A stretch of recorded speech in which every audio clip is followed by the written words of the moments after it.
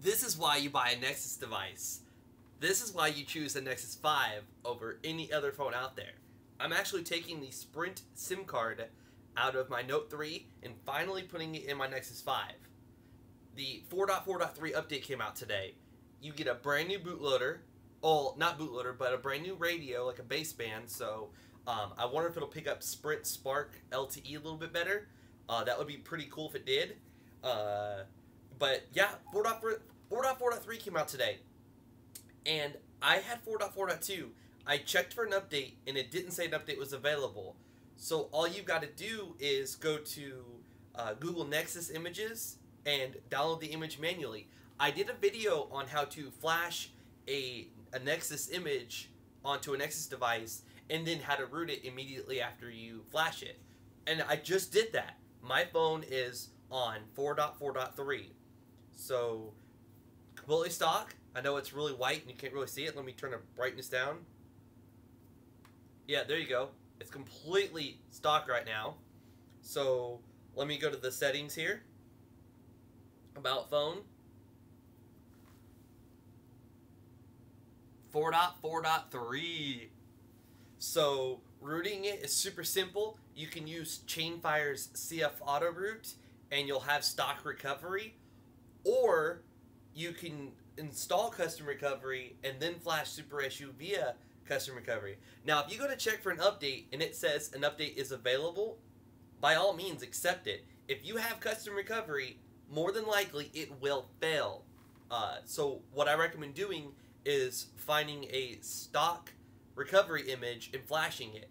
It may or may not be successful.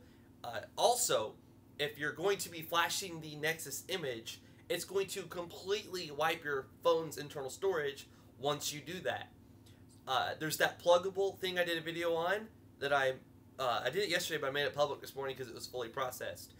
You could back up all of your apps onto the external storage, or you can back them up on your phone's internal storage and move them over to the external storage, or you can use the Minova micro SD card reader, or you can use the Leaf Bridge, or you can get a little cheap $2 micro USB OTG cable, hook a flash drive up to it, and make sure that your backups are going on the flash drive, again, or your internal storage, and moving them over to the external storage with an app like ES File Explorer, for example. Or you can back up your apps and then do the long way of waiting for them to sync to Dropbox, Google Drive, or Box.net with Titanium Backup's cloud syncing storage stuff. So, yeah, it's just a public service announcement. The Nexus 7 2013 Wi-Fi, I'm going to flash that on my Nexus 7 and my daughter's Nexus 7. You've got to back up your apps. You've got to flash the image, which wipes the internal storage, reroute, and then restore everything with that SD card reader or flash drive, or downloading it from the cloud back onto your device. So I'm going to put it on all my devices, and I'm pretty excited. I'm in Kansas City, and I haven't experienced Sprint Spark yet. In fact, I've got nothing but bad... No, if you follow me on Twitter, you know how much I hate Sprint. I'm on a contract. I already have T-Mobile on my HTC One M8, which I'm using the front-facing camera on it right now to record this video. So I have that on T-Mobile, and I don't want to put my T-Mobile SIM card in here. First of all, the HTC One M8 uses a nano SIM. This uses a micro. So I'm just going to take the micro SIM out of my Note 3, put it in my Nexus 5, and I'm going to rock Android 4.4.3. So if I know Patrick, several people have asked me whether they should get the Nexus 5 or the S5, the Note 3, or any other phone, and I have a hard time telling them not to get the Nexus 5. Even over the HTC One M8, the Nexus 5 has a lot of benefits. The Nexus 5 works on CDMA and GSM. It works on, it picks up Sprint Spark. It picks up 21 different LTE bands. You're going to get, like today, you're going to get Android 4.4.3. You're going to get Android 4.5 the day it comes out. You're going to get Android 5.0 the day it comes out.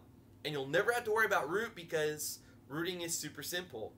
CF Auto Root, the easiest method, or flashing recovery.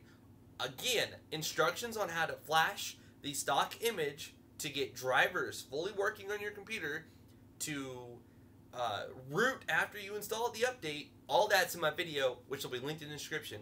Also in the description, I will link to the images. So like Nexus 5, Nexus 7, and etc.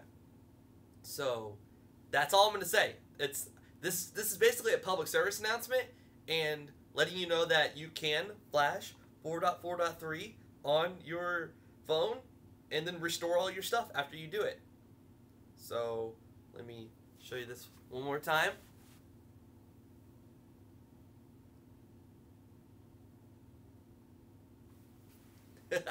That's exciting. So definitely back up your phone to an external storage, because it's going to wipe your internal storage when you flash the image.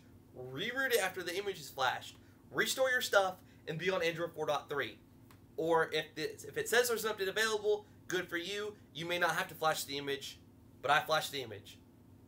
This is what Josh do, and I know my legs are super white. Don't judge. Don't judge. I'm out.